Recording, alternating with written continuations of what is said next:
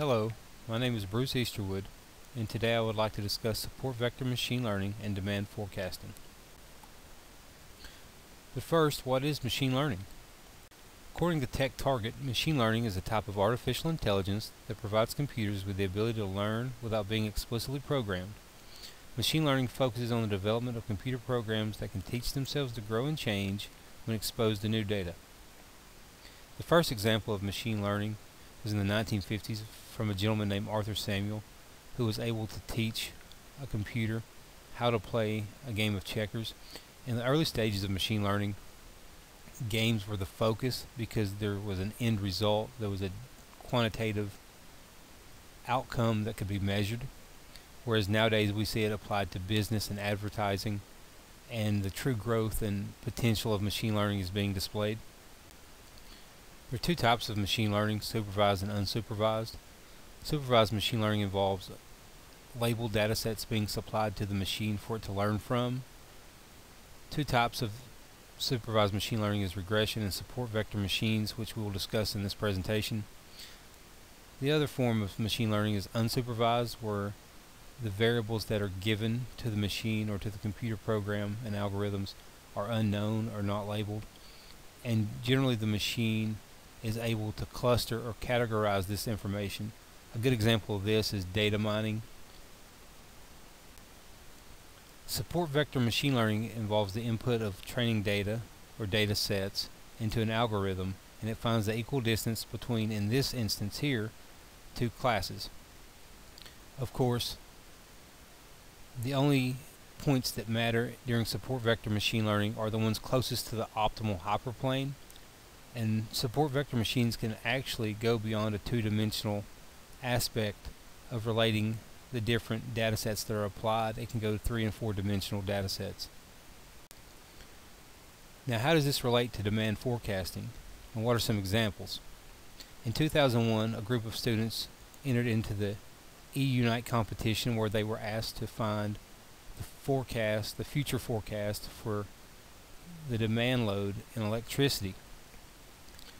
The winning team used support vector machines, but at that time they had a lot of issues using all the data that was supplied to them, because it's so hard to determine things like temperature for the future, because many times temperatures and weather are based on possibly up to at least 2 weeks, but not beyond that. It gets kind of squirrely once you go beyond a 2-week period when it comes to temperature and what the weather's going to do. So during their competition, they actually had to use a time series model with support vector machine learning. They also were able to prove that there's a lot of demand, there's a lot of distortion that can come from supplying the wrong data set or labeled data sets to the machine. However, in 2008, there was a case study that involved the Canadian foundries and a simulated extended supply chain that showed that support vector machines perform really well when trying to demand or to forecast demand for companies.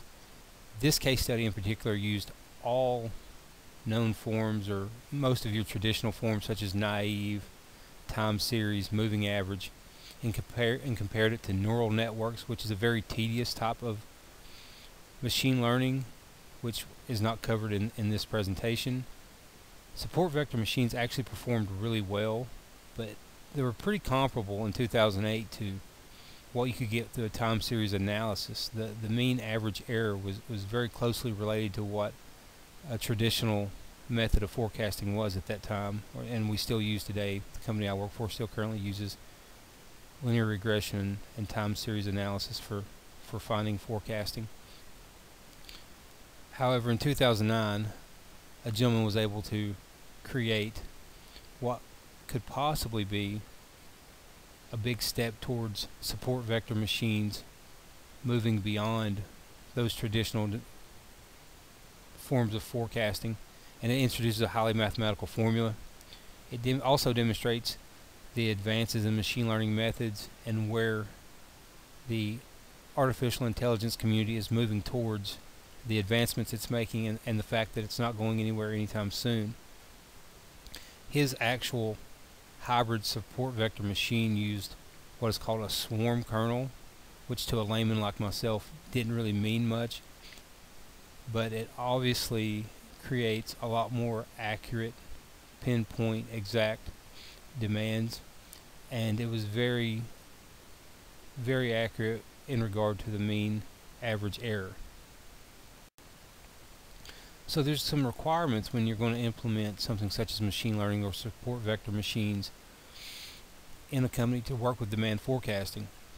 Obviously, you need an acceptable cost to benefit ratio. For a small company, possibly support vector machine learning to forecast demand is not ideal or optimal from a initial investment and that standpoint.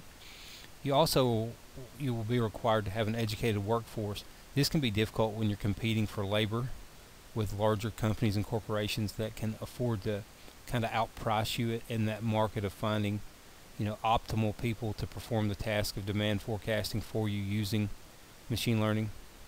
And also, if you're not going to be able to reach those highly skilled workers, you're going to need a user-friendly platform.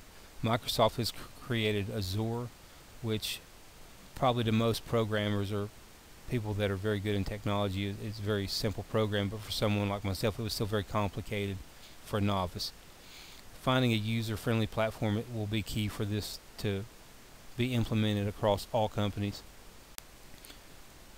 The impact on demand forecasting with support vector machines can really improve things. It can reduce the bullwhip effect and demand distortion. This was proven during the 2008 case study where they compared traditional forecasting methods with neural networks and support vector machines. Being able to know exactly how much stock you need on hand and safety stock you need in place can help reduce lead times and stock outs. It can also reduce costs associated with carrying inventory in the transportation, where you don't have to make a next day air shipment because you've already got that material on hand, because you've been able to forecast much more accurately because of support vector machines. And ultimately this would lead to sustainability, less carbon footprint. If you have less trucks and using less transportation to move goods, you're going to have a better sustainable business model in place. In conclusion, support vector machine learning and its use in demand forecasting is an evolving field. It holds great benefits to many companies, especially those who are in a very competitive market where 0.5% or 2% means a lot. To other marketplaces or other companies, it might not hold a lot of benefits, but to highly competitive businesses, it absolutely can benefit them and reduce their inventory, because compared to traditional methods, it definitely outperforms those. Significant requirements for implementation are an educated workforce and a very user-friendly platform. And obviously machine learning is still being used today. It's used by Facebook to run news feeds. It's used by Google to power their Google car, their self-driving cars. So obviously the longevity of support vector machines and machine learning is real, because the first case study that I was able to find was from 2001, and here we are in 2016 and we're still talking about the impact of machine learning and how it can affect demand forecasting. I would like to thank everyone for your time, and please feel free to post any questions or comments regarding this presentation. Again, thank you.